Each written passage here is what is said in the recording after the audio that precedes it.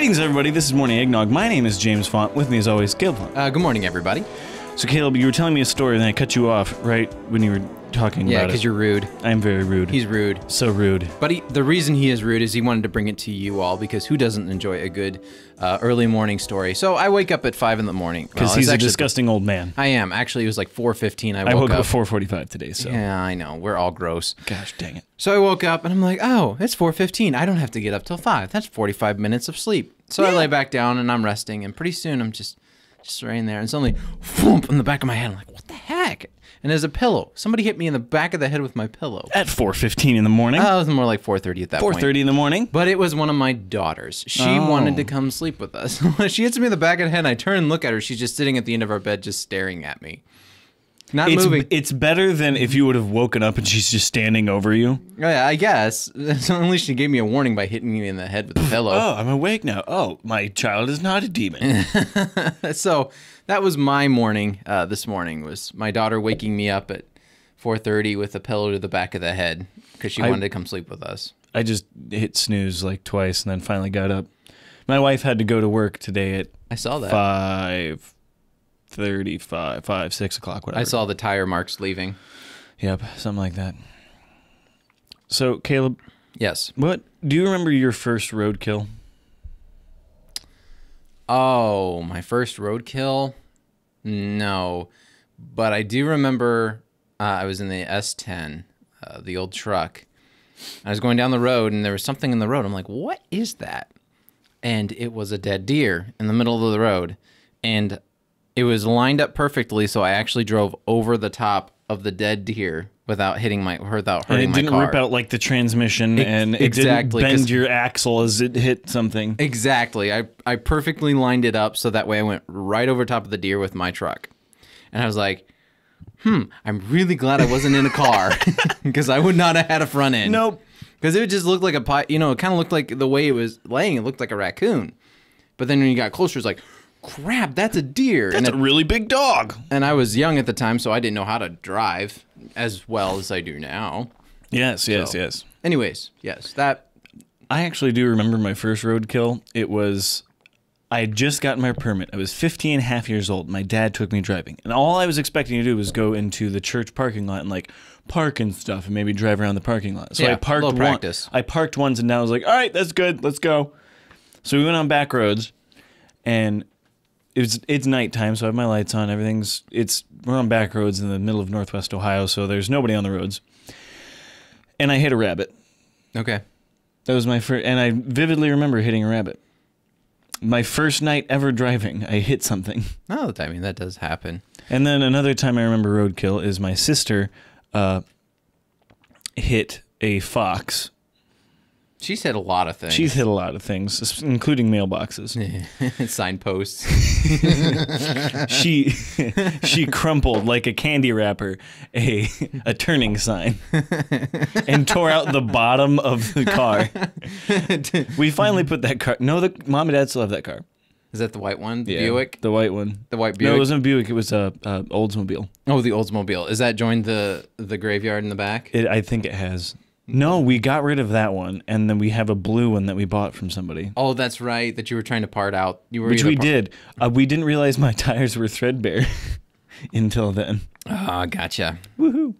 So the reason I asked about roadkill, it's just a weird coincidence. The weirdest roadkill ever, a guy in Kansas hit a blank.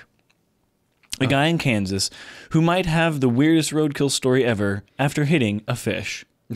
In Kansas. A large bird clipped the front of his truck and flew off. Then he got home and found a 12-inch bass stuck to his grill. Apparently, the bird had it in its talons. That is awesome. And then there's a picture. The fish is like inside his grill. It's pretty sweet. That's pretty funny. For you YouTubers out there that enjoy our green screen. A Barber County man has a story to tell after he hit a fish on his way home to Hardner. What is up with these county names? What is it? Hardner. So he lives in Hardner. Barber County and he lives in Hardner Town. Well, actually, the fish hit him. The William was driving to Hardner's short cutoff on Highway 281 when he saw a hawk flying and carrying something in its claws. I'm trying to think of where that's at, and I don't know, because I used to live in Kansas, but that is not clear to me where that's at. But yeah, that's just... Kansas is actually a really big state. So what's the weirdest thing you've ever hit? Leave a comment down, just down, or leave a comment, or just send us an email. Yeah, if you got a picture of it, we always enjoy pictures of roadkill.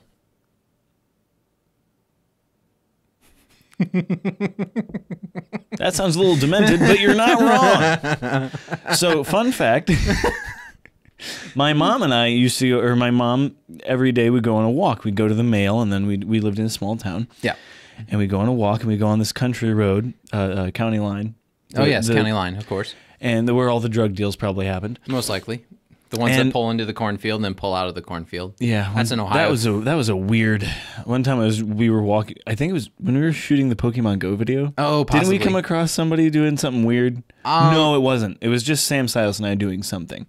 Okay. And people were doing something weird. It was a bend in the road, and they got in their car and left really quick, and we were like, well, we might get shot. Yeah. Anyways, so my mom and I would go on walks every day to go on walks. I don't know. I was homeschooled. Your mom went for exercise. You just went along because... I wasn't allowed to be at home because I was like 7. Okay. Anyways. Or younger or older. I don't know. Anyways, the point of the story is we, since we went on walks every day, we would track the decomposition of this dead dog for school. Oh, homeschooling. Change anything into learning. Biology. Here we go. But it was pretty fascinating. What stage is the dog at right now? Because we found it when it was dead, like it had just died like maybe a day or two. And then the next day it was bloated. And then the next day it had popped and there were maggots all over it. And then we watched it get eaten every day. There's people throwing up right now all over the place. It's okay. There's people that have, non-font stomachs. Did you know maggots are still used today to eat away dead flesh if you have something infected, like with gangrene or something? I know that they still use leeches. I'm pretty sure they still use maggots. You sit in the sun and you have maggots eat away your stuff. It saved a guy's leg. I think we might have read about it on this podcast. Maybe this podcast is lava. I don't know. I don't remember talking about maggots eating people. Anyways, but if you have like a gangrenous leg, you just put a bunch of maggots on it and then it'll eat it off. Oh, goody. Who just... All right, now let's change the subject. Yeah. All right, I got to go find me some maggots. I couldn't be a doctor. No. I probably could. I couldn't. I probably could, but I don't want to... I personally wouldn't want the... What is it? 8 to 16 years of schooling? Yeah, if you started now, you'd be like super old.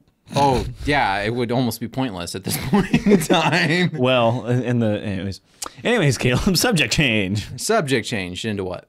Whatever you have. Oh, okay, we're moving into me. Okay, so I was looking up, my wife and I are going to go skiing with the family. It's really exciting. In Colorado at Breckenridge. We're super excited about this. Are you doing a weekend or just a week? We're doing, basically the way it is we get there Wednesday.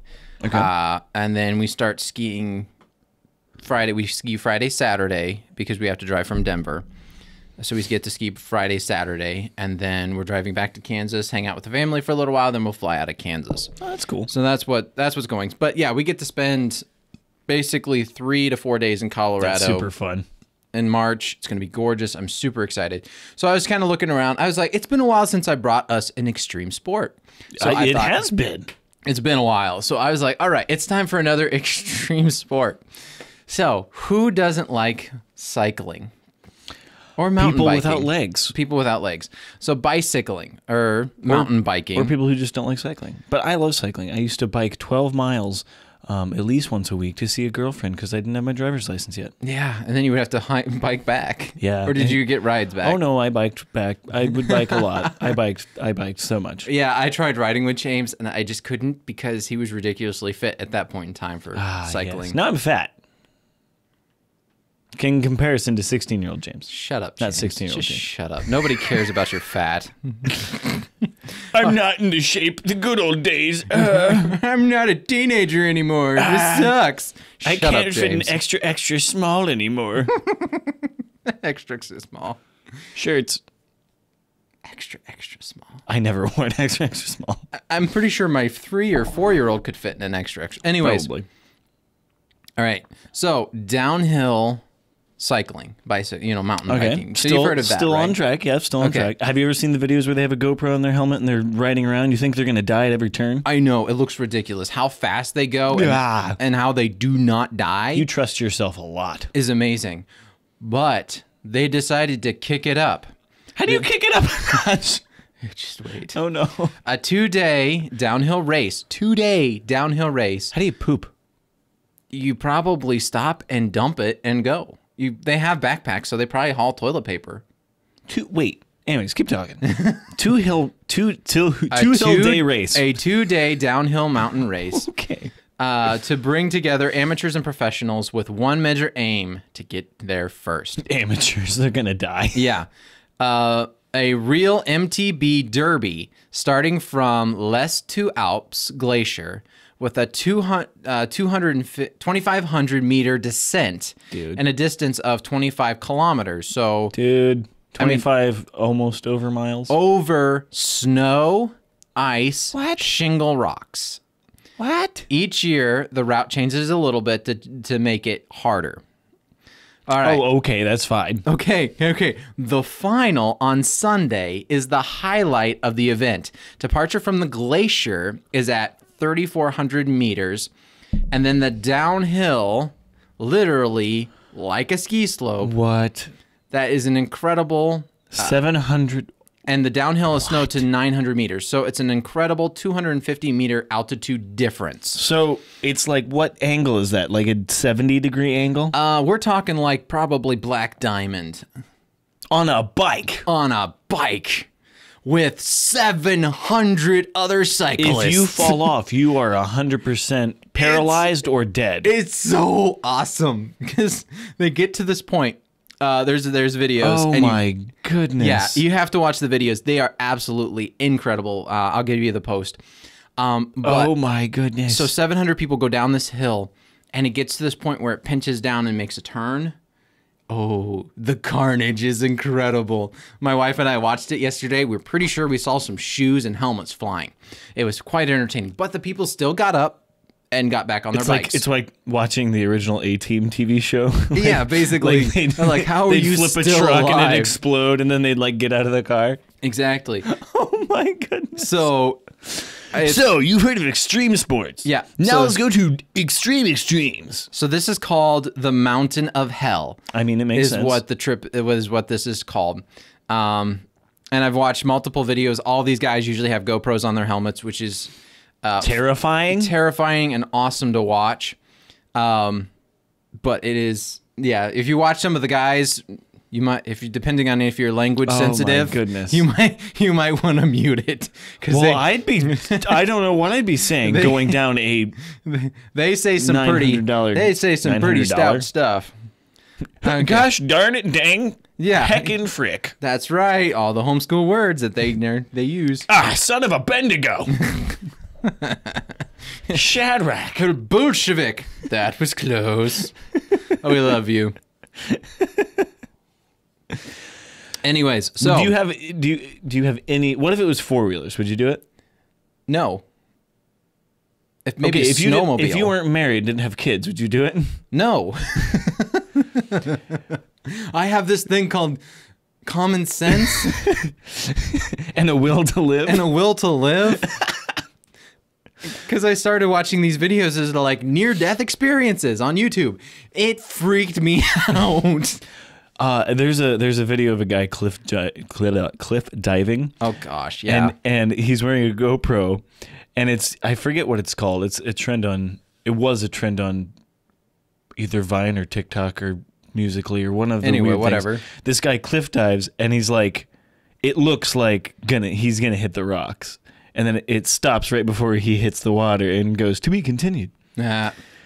Of course. But then you can watch the full video, and he totally makes it, and it's by like this much, and he could have died, and it's scary. And I don't like near-death experience videos. Yeah, like the construction accident videos. Those are just terrifying. Oh gosh, yeah. I was watching one where a guy, he was flying parachute, and it got hit by birds, and then the bird got tangled up. And Oh no! So he's like yelling at the bird, who's still alive. You stupid bird! Get out of here! No, because so he's trying to throw his second chute, and everything, and they get to finally they make it to the ground, and he's looking at the bird, going, "You are a jerk." It's really quite funny. You're a jerk, Pidgey. All right, so we talked about downhill biking, and snow, cycling. So I was curious, what is the fastest time clocked going downhill in snow on a bicycle, which somebody has done? All right, so do you have chain tires, or like how do you get any traction? It's the way the bike, the tires are really oddly designed, but they're okay. So they are special tires. All right, so Eric Baron, who is I believe he's a Frenchman, the April 21st, 2000, the fastest ever speed attained cycling downhill on snow or ice is 222 kilometers, which equals out to about 138 miles an hour.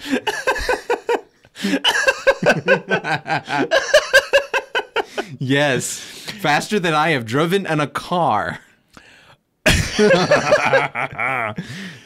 So, what's your fastest speed on a bike, Caleb?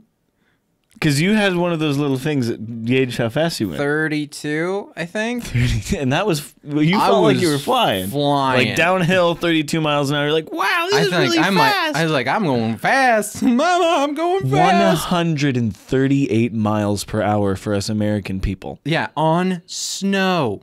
On snow, people.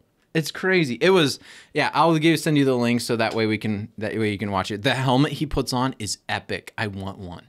Does it have like a neck brace and everything? No, it's just like, it's like a helmet. So he puts on the helmet, but then he puts on like this plastic trash can that like sits over top of his shoulders for aerodynamics. So he can go faster. And then his suit that he's in, it's like red and super tight, but he's got like layers and layers of protective padding. So he's like walking like this to get to his bike. Wow, that would be exciting. Yeah. I thought I liked bike riding, but not that much. Good Lord. Yeah, next to unicycling in snow. I should have looked that up. Why didn't I look that up? I'll see if I can find something for you guys with that one. That'd be interesting. Oh my goodness. I'm just trying to imagine going downhill. I mean, yeah, no. I can't imagine going down that hill. Miles. I imagine in snow it probably feels safer because if you hit snow, it's packed snow though. That's true.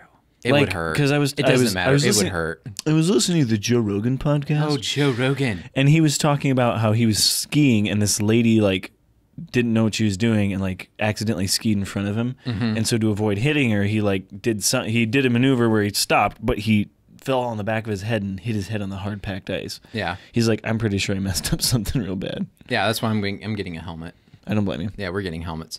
Yeah, because there's actually rules and regulations to skiing that I found out. That people are like, you make sure you look at the rules of the mountain. And you go, what? I'm like, rules of the mountain. So I looked them up. Yeah, one of them is the guy in front of you has the right of way. So you have to be careful, always be, because they can't see you coming. No. So you're going probably... You're going 10 miles an hour. Oh, you're probably going faster than that. I know. I'm just talking about how fast I would be going. That's why I've got an app. I actually downloaded an app. There's a really cool app if you're a skier or snowboarder that you can get if you have an iPhone, which I have for work now. So I have an iPhone. Anyways, I was going to say, like, I really don't like iPhone. But anyways, it's besides the point. It's okay. Shut up, Caleb. It'll actually track your distance, your speeds. It'll actually show you where you're at on the mountain. It'll also show you other people who have that app. That's cool. Yeah. So it's kind of like Google Maps. It's basically, I have Google Maps too, because I'm like, that one's might be easier to use too. But you can actually see where your friends are at. So if you get split up, you can actually find them because Breckenridge has 3 mountains. Oh, dang. So yeah, it's Breckenridge. Big. Breckenridge. The only thing about skiing that I've ever learned was from South Park, where they're teaching them to ski, and it's pizza slice, French fry. If you want to go fast, you go French fry, so you put your skis side by side. But if you want to slow down, you pizza slice. Yeah. I'm trying to think of what this was. If you want to go V, do the splits. It's called ankle break. Oh. So, Caleb. Yes. You were right. Why do I always say that? You're like, Caleb, yes. That's my thing. You were very reckless in high school, I bet, right? No. You probably got kicked out of a lot of stores, right? No. Are you sure? Yes. Positive? Positive. Well, according to this Unless post... you found some evidence that I don't know about. No, nothing about you. So according to this post, so who knows if it's true or not, I'm going to read through a list of things that got this guy almost banned. Well, let's just pretend it's true, because if it is... I mean, it's almost hard enough that if somebody was this creative to write this... People made the Avengers and Spider-Man. Yeah, but this is like different. Anyways, go ahead. A woman's husband got banned from Walmart. The reasons why are brilliant. This is a letter from the Walmart branch to Mrs. Green. Dear Mrs. Green, over the past 6 months, your husband, Royce, has been causing quite a commotion at our Lawton store. Lawton store. We cannot tolerate this behavior type, and as a result, will ban your entire family from shopping at any of our other stores if even one more incident occurs. We have documented all incidents on our video surveillance equipment. 3 of the clerks are currently attending counseling sessions from the trouble your husband has caused. All complaints against Mr. Green have been compiled and listed below. Mr. Wally Brown, Company Department. Memo. Are Mrs. Green complaints. Mr. Green complaints. Mr. Green. Now, on November 15th, 2013, Mr. Green took out 24 boxes of condoms and randomly put them in people's carts when they were not looking. On November 23rd, 2013, set all the alarm clocks in the warehouse to go off at 5-minute intervals. December 10th, 2013, made a trail of tomato juice on the floor leading to the restrooms. December 23rd, 2013, walked up to an employee and told her in the official tone, "Code 3 in the warehouse," and watched what happened. On January 10th, almost a month later, on 2014, went to the service desk and asked to put a bag of M&Ms in layaway. That's gross. On January 23rd, 2014, moved a caution wet floor sign to the carpeted area. Like that one didn't... It's not that bad. On February 15th, 2014, set up a tent in the camping department and told other shoppers he'd invite them in if they'd bring pillows from the bedding department. On March 5th, 2014, when a clerk asked if she could help him, he threw himself on the floor, began to cry, and wailed, "Why can't people just leave me alone?" On March 26, 2014, he looked right into the security camera and used it as a mirror and picked his nose. On April 2nd, 2014, while handling guns in the hunting department, asked the clerk if he knows where the antidepressants are. That's just bad. That is me. Could you imagine that guy behind the counter? Like, do you know where the antidepressants are? I need a bigger one. On April 15th, 2014, darted around the store looking around suspiciously while loudly humming a Mission Impossible theme song. I love that. I absolutely love that. I want to do that. Except I would put it on my... I don't know. Humming... It's like either have it on your phone or humming it. I'm like, humming it would be better. But seeing that would be hilarious. The next one is... On April 26, 2014, in the auto department, practicing his quote-unquote Madonna look using different size funnels. Oh my. On May 1st, 2014, he hid in a clothing rack and when people browsed through, yelled, "Pick me! Pick me!" On July 12th... Could you imagine? Yeah, you're just like... First of all, you're at Walmart looking for clothes. So your standards aren't very high. So you're wow. You got to go at least Target. I get jeans from Walmart. I'm making fun of you, Caleb. Oh my goodness. Have a... That was actually kind of cool. How'd you do that? I was completely by I thought on you purpose. bought exclusively ballroom jeans from whatever that company is. I can't remember. I can't afford You ballroom can't afford jeans from $60 jeans all the time? I can't. Caleb, come we on, talked get with about it. of our expensive jeans. I can't hardly afford Duluth, let alone whatever else we had. Walmart. Anyways, but yeah, if you're sifting through their clothes, could you imagine doing it at Goodwill? What? Hiding in the racks and yelling, "Pick me." Oh, the thing is, they're not designed. They're like not the circle ones. Yeah, they're not. If they're the circle ones, that's where you. And then the last two. Oh gosh, yeah. When announced on July 12th, 2014, when an announcement came over the loudspeaker, he assumed the fetal position the fetal position and screamed, "No! No, Sheila! It's those voices again!" And last, but certainly not least, just today, September 16th, 2014, went into the fitting room, shut the door, and waited a while, then yelled very loudly, "Hey, somebody, I need some toilet paper in here." Wow. So I don't think I have the tenacity to do any of those things in a Walmart or any other store, particularly Walmart, though. Although I feel like it would be the fact that there is 15 different quote-unquote cases shows how tolerant Walmart is. Well, I mean, if you look at people at Walmart, you can already tell that they're pretty tolerant. Yeah, Olivia and I have been watching a TV show called Superstore. Okay. And it's about a superstore.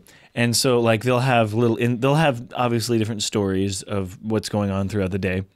One of the B-roll shots is this lady standing in line to get coffee, and the guy in front of her is drinking out of the milk container. And then he puts it down, wipes his face, and then walks away. Another one is a lady who it's a B-roll shot, and she smells a candle, and then she takes a huge bite out of it, and then puts it back on the shelf. I kudo people who work there. I couldn't imagine dealing with people every day. I deal with people every day, but not to that extent. Yeah, not that level of people. Well, thank you so much for joining us. If you are interested in a coaster or a sticker, be sure to message us on Facebook, Instagram, or email us at morningeggnog@gmail.com. Yep. Be sure to follow us on Facebook, Instagram to know what's going on and to ask suggestions. If you have green screen suggestions, let us know. And yeah, we'll put it up on the back. We like comments. So thank you so much for joining us. You can listen to us on Spotify, iTunes, Google Play, and PodBean. And you can watch us here on YouTube at James Fox Podcast. Yep. You're very helpful, Caleb. I know. I'm super helpful. Have a wonderful morning, noon, or night. See ya. I love this. It's very green. Here, I'll have to show you what we're doing for... Oh, we need to take a picture. I keep forgetting to take a picture every time we do the podcast.